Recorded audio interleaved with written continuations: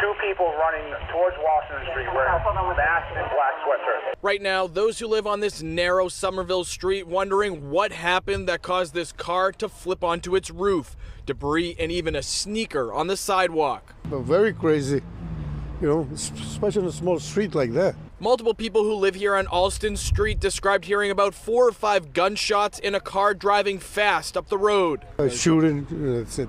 And you saw the guys running away. Somerville Fire confirms 2 people were taken by ambulance to the hospital, but it's unclear if their injuries are a result of the shooting or this crash. Meantime, as the sun went down, police collected evidence on scene and a state police canine unit was also brought in. Police not saying much about what happened here, but neighbors said cops told them the car was stolen. This man is friends with the people who own this white van that was also damaged in the crash. He's looking for answers. I lived down here for 47 years. I never seen something like that.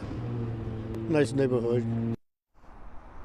Now, we reached out to Somerville Police several times this evening by phone, by email, and also here in person on the ground. We got no information from them. We're hoping to get more throughout the course of the night tonight, or at least first thing in the morning. When we do get more, we will, of course, pass it on to you.